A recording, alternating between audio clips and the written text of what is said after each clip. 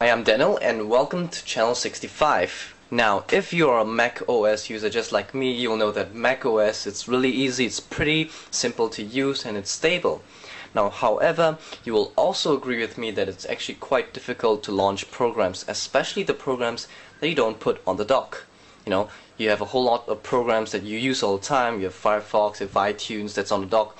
But what about the programs that are not on the dock? What do you usually do? Now, you usually go to the desktop, go to the Macintosh HD, double click it, open it, go to applications, and let's say I want to open the Mail program for some reason. I want to use the Apple Mail. There you go, Apple Mail. Now, that's a lot of steps and it's pretty ugly and it's not quick. There is a program, however, today that I'm going to show you called Quicksilver.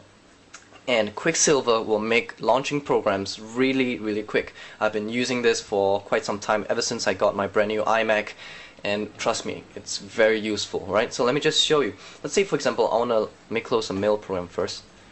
I want to launch the mail program that I opened just now, but I want to do it this time using Quicksilver. So what do?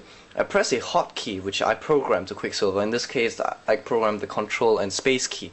The default key is one of the function keys, I can't remember. But you can do you can change the default key. For my case, it's Control Space, and there you go. Quicksilver. And right now, I'm gonna type mail, enter, and there you go. It's that easy. It's that quick. So that's Quicksilver. It's really simple to use. It's a really awesome program. It's a free program, that's the most important thing, and it's available on the Quicksilver's website at quicksilver.blacktree.com. So let me just show you again some samples, right? Let's open iSquint. iSquint is an application to convert videos for the iPod. There you go. It's as easy as that. Let's open more. Let's see. What should iPhoto. There you go. It's as simple as that. And here's a cool thing about Quicksilver.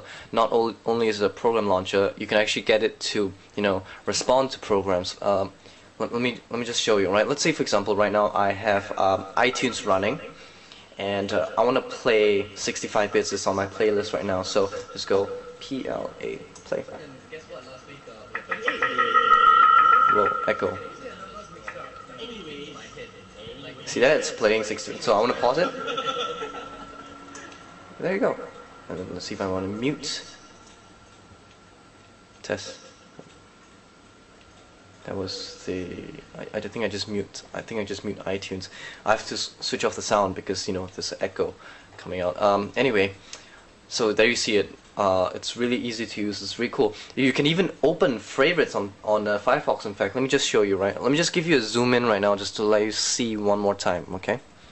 Let me zoom in, and I'm gonna go TECH65. There you go.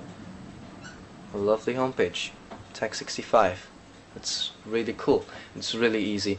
So here's some of the things that you can actually do with the Quicksilver, right? I'm gonna open Quicksilver and I'm gonna go to Preferences. So as you can see, right, this is where you actually program the hotkey, right? And there's this place here called Actions. So over here you can see all the actions that it's able to do, all the applications, right? And here, let me go to application, computers. No, sorry. Triggers, right? No. There you go. Catalog. That's right. So in catalog, this is the place where all the applications, the commands that you can actually use. So each time you install an application, it will detect it and it'll say, alright, you have 116 applications, and all these 116 applications can actually respond to the Quicksilver shortcuts, right? And of course, there'll also be iTunes commands, so right, control scripts, and you have iTunes playlists, you have Firefox bookmarks. You can even open through your history, right? And this usual Finder stuff that you can actually respond to. You can even download, right? You can download your own modules that you can find online. Scripts as well, system. So it's really useful program. It's a command line based program, so you can basically do anything, right? And it's very useful. Trust me, it's really makes launching programs a breeze. Really a breeze. It's really easy, right? So once again, it's quicksilver.blacktree.com. It's right here. This is their homepage. Let me just show you their homepage. My lovely brand new 20-inch iMac. There you go. So this is a Quicksilver homepage. It's free, right? Quicksilver.blacktree.com. It's available for free. I'm not sure if it's open source, but I know it's free. All right, and yeah, you will really love it. Seriously. Okay. So that's all. That's all from me for today in Tech 65. I hope you guys, will enjoy the program, and I hope this the program will be of great use to you. Right? And so I'll see you guys next week. I'm Daniel, and this is Channel 65.